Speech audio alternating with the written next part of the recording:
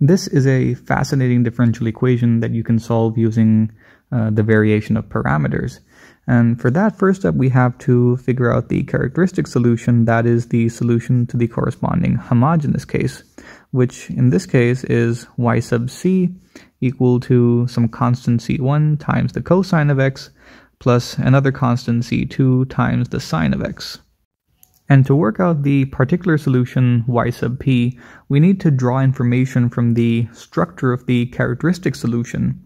Now, the characteristic solution in this case is a linear combination of cosine and sine functions. So let me just mark out these functions. We're going to let the cosine of x be y sub 1 and the sine of x be y sub 2. And the structure of our particular solution should look something like the structure of our characteristic solution, but instead of the constants of integration c1 and c2, we will replace the constants with functions of x. So c1 is replaced by u sub 1, where u sub 1 is a function of x, times the cosine of x plus another function of x, u sub 2, times the sine of x. Now, this can be written in terms of our y's as u sub 1 times y sub 1 plus u sub 2 times y sub 2. And that is not a very neat way to write u. So this is this is the structure of the particular solution anyway. And how exactly do you find out, how exactly do you figure out the functions u1 and u2? Well, for that you need the Wronskian. Now, the Wronskian is a determinant where the entries in the top row are the functions y sub 1 and y sub 2 from the characteristic solution, and their derivatives down here.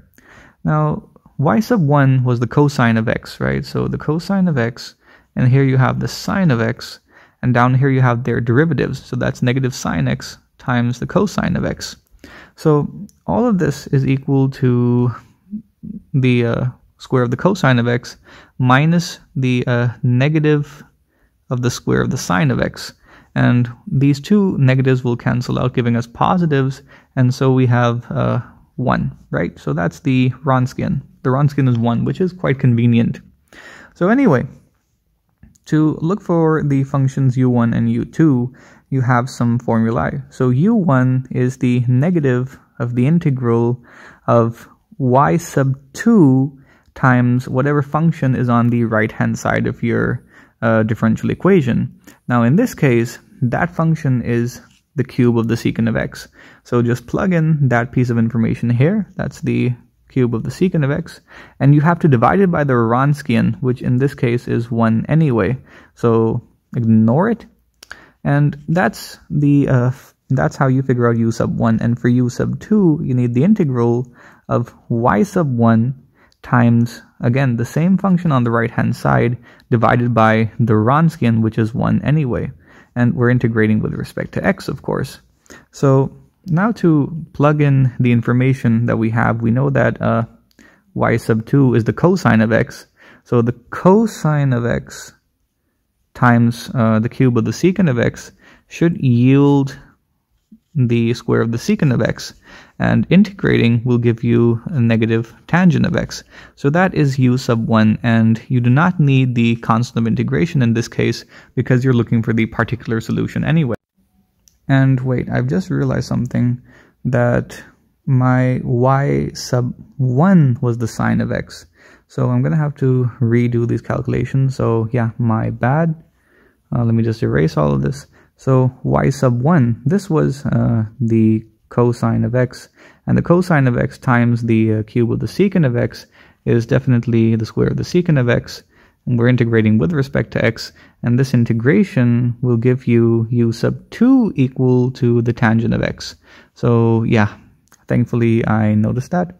So next up, we're looking for u sub 1 because I figured out u sub 2 first. So for u sub 2, I need y sub 2. For u sub 1, I need y sub 2.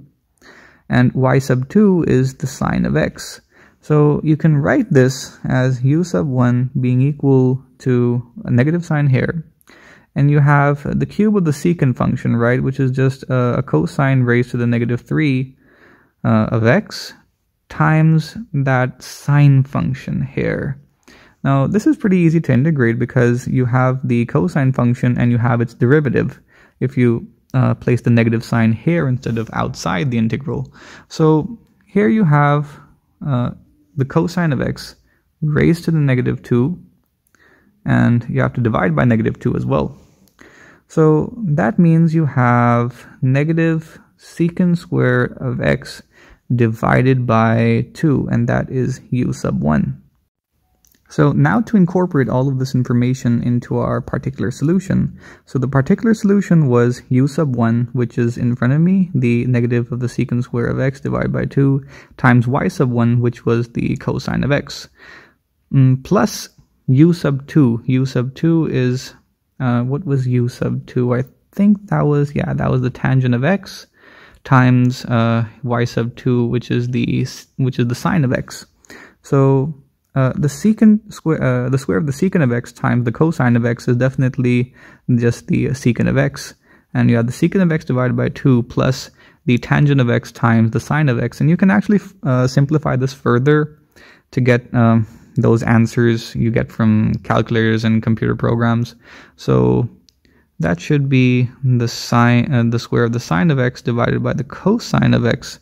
And the reciprocal of the cosine of x is the secant of x anyway. So you have the, sorry about that, you have the secant of x. And if you take the secant of x as a common multiple with a negative sign, and you also divide, you factor out the 1 by 2 as well, you're left with 1 minus 2 times the square of the sine of x.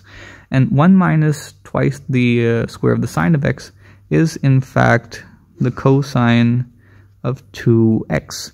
So that is your particular solution, and hence the complete solution to your differential equation is c1 times the cosine of x plus c2 times the sine of x minus the secant of x divided by 2 times the cosine of 2x. So there you have it. I hope you enjoyed the video. Thank you. See you next time.